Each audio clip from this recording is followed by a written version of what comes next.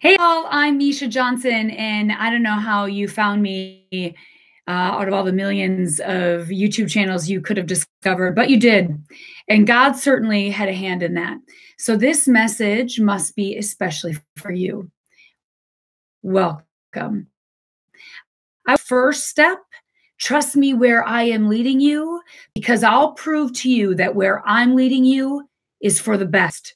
Now, at this time, Abraham was probably wondering whether or not packing up his tent and leaving his family, his country, and all that he knew would be to his advantage. I'm sure he questioned it. I'm sure there were times where he very much doubted it. What was he doing? What was he thinking? And he probably felt very scared, very nervous.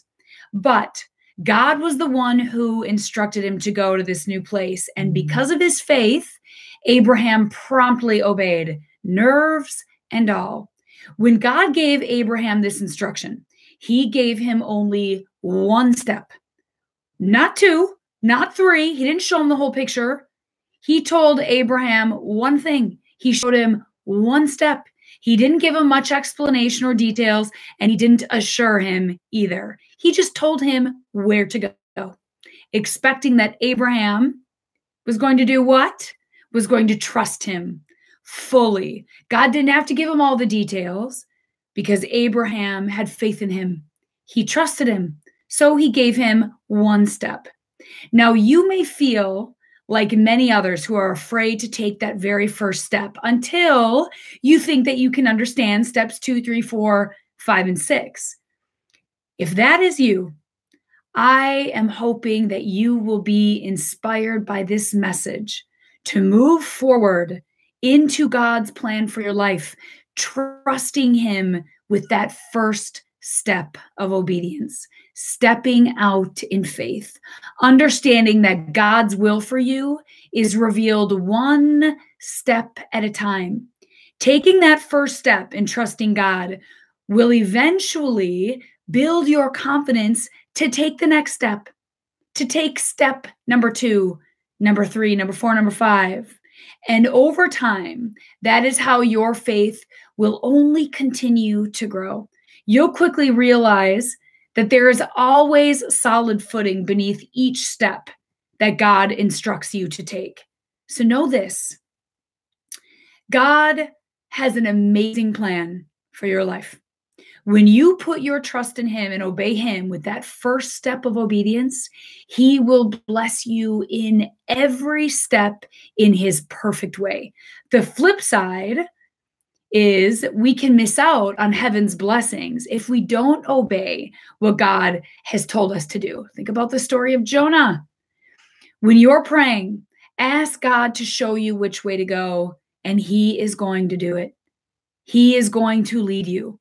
And when He does, we are to walk in that direction, even if we are scared. Fear is the opposite of faith, and we must have faith to be obedient. So even if you are feeling the feeling of fear, we move forward in faith anyways. There are times when God will be gracious enough to carry us part of the way, but there will be other times when the carrying time is over and He is going to say, now walk. God wants us to obey him quickly. He doesn't want us to argue with Him for 3 or 4 weeks before making a decision, before doing something that He has asked of us to do. No. He wants us to trust Him, and like Abraham, He wants you to take that first step that He's called you to take.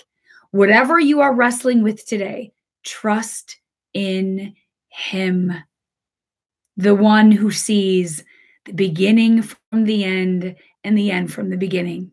Take that step. He will guide you and show you the way when you trust Him, after you have taken that first step in faith. Proverbs 3:6 states, "In all your ways submit to Him, and He will make your paths straight, one step at a time." If you've gotten something from this message, please subscribe to this channel, share this video, and more importantly, stay close to your Father in heaven, the one who loves you so much, the key to this life and the next. I'll see you again next time. Kör försiktigt kompisar. God bless you. Hej då.